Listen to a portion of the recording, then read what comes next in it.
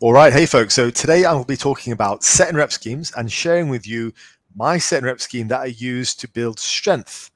And also I want to discuss a bit about what a set and rep scheme should offer and why some of the more popular set and rep schemes now aren't actually that useful. So firstly, thanks for making it onto my channel. If you have any questions or comments, pop them down below. And if you'd like to work with me on your own strength physique goals, there's a link in the description. So firstly, here's the 8s, 5s, and 3s. I'm going to get on straight to 8 explaining this because today I want to offer you a practical tip, practical routine, a system for increasing strength and explain to you what the benefits are using this system. So let's get straight into it. So firstly, this is what I call my 8s, 5s, and 3s. Now, with that, you start with 3 sets of 8 on a given exercise. All right, 3 sets of 8. So that might look like this. It might look like 100 kilos for 8, 8, 8 on a lift. Let's say you do that for your squat. 100 kilos for 8, 8, 8. Now, in doing that, you're going to start to develop quite a bit of muscular endurance. Your body's going to upregulate its glycogen stores to allow you to be able to do that much work if you're not used to doing it previously. So for most strength guys, that'll be a fairly high degree of volume on the main lift. So, or it could be a variation. As you guys know, I like variations. So it's 100 kilos for 8, 8, 8. Now, assuming you got that, next week you'll go up to 102.5. So add the least amount of weight to the bar as you can and go up by 5 pounds or 2.5 kilos. And then let's assume you carry on and you get 8, 8, 8 again. So you've had your rest of your week of training, the other volume you've been doing, the other routine, the other exercises, all going well. And that enables you to add some weight to the bar with maintaining your reps. Great.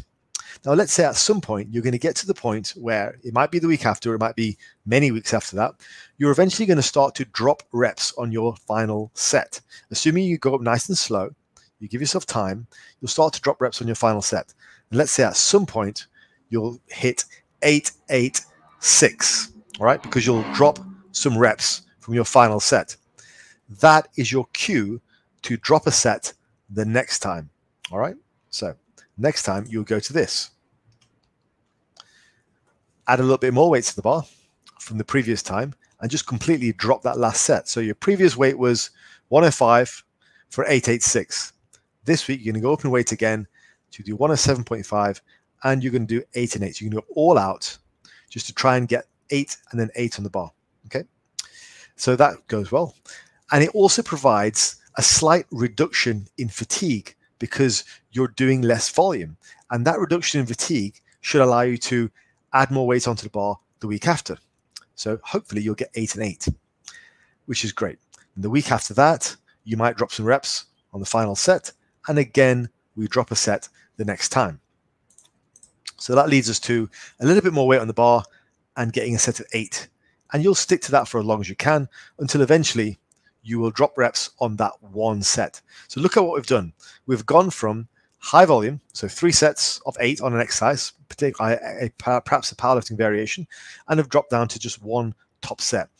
And during that time, we've slowly and continuously added weight to the bar. That's the key with this.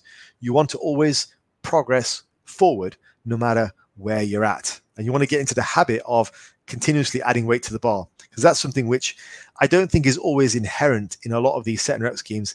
And it's not inherent in people's thinking. They just stay at the same weight for a long time. But the goal is here, you're continuously moving up and up. You get to the point where it's like, okay, I've dropped some reps. And let's say you hit 120 and you get 7 reps. Okay. So you're at the moment, you're done for the 8s and you're going to drop down to 5s. So you'll go down to this, 5s, and you'll hit a little bit more weight again, 5, 5, 5. And the process repeats until you get down to one set of 5 and you drop reps and you maybe get a 4. And that's when you move down to triples, which will look like this, or the triples. So the whole thing will look like this.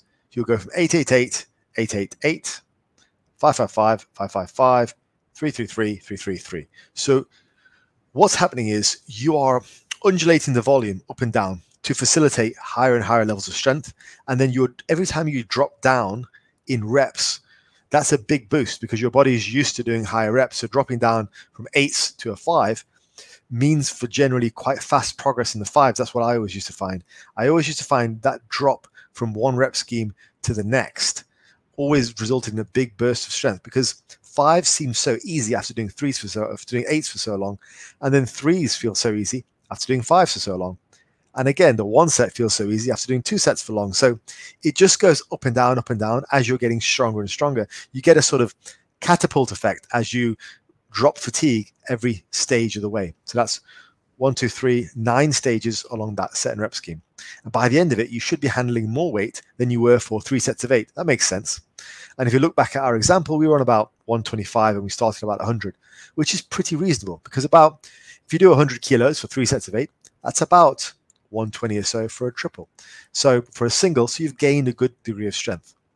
So that's how it would work. Now, in terms of how I would apply this, I would pick a large exercise variation and apply it there. And I would do this over a course of many, many months, ideally. If you're gaining weight, if your nutrition is on point, if your rest and all that kind of stuff is on point, you should be able to use this routine for a while and carry on getting stronger. But it does a number of very important things. One is it forces you to continuously focus on progression. Because I don't always think that's inherent with a lot of set and rep schemes. You're always pushing yourself forward, always. Like, that's always the goal, is to push yourself forward with the smallest increments possible. There's never a standing still. And I don't like that with strength athletes. I don't like this idea of, okay, I'm just going to sit here for a while. Let's keep pushing up in weight, because that's important. So that's the first thing. The second thing is you get a natural ebb and flow of volume and intensity over the course of the whole training block. And that's really important as well. That allows your body to have a bit of rest and to build up for the next little run up, the next drop down. And so in general, it works out very well. This is the basis of my tactician booklet, which is a strength program. And you can see that link below if you want to see the whole program. But that is the basis of how I work things there with the exercise variations. Now, in terms of what some of the common set and rep schemes don't give you, if we look at something like double progression doesn't really give you that. You get a bit of undulating volume because the reps drop and then they increase again. But it's not like this, whereas the sets actually drop down as well. And then you have different volume tiers. You go from the 8s to the 5s and to the 3s. And dynamic double progression is no better. People love dynamic double progression these days, and I'm really confused as to why. It's just physiologically speaking, it's the same number of sets. It's roughly the same number of reps. So I don't really understand why people are so excited about dynamic double progression. It's physiologically speaking, it's pretty much the same thing. It's just something that keeps people interested. And I think they get really excited about that. It's like 5x5s. People get really excited about 5x5 and really sort of emotional about it and almost religious about being, by doing 5x5. But it's really a very basic set and rep scheme, which doesn't offer you a great deal past the beginner stage. It doesn't offer you this undulating of ups and downs of reps and sets and reps. But there we go. I know that comment alone will probably trigger a few people into trying to defend their set and rep scheme, but I'm not that interested. But if you would like to try something which definitely does work for strength, this is what I present to you. It's what I've been using for years, and it's very, very good. So I will call it there. Hopefully you guys found that useful as a practical guide for how to increase strength, because I think this type of stuff is maybe not the most flashy, but it's super important because it's a way of progressing your strength over time consistently. And it means at least you're going to stick to a routine for 9 sessions, which is always good, right? You'll stick to the routine if you want to get stronger. So I will call it there, guys, and I'll speak to you real soon.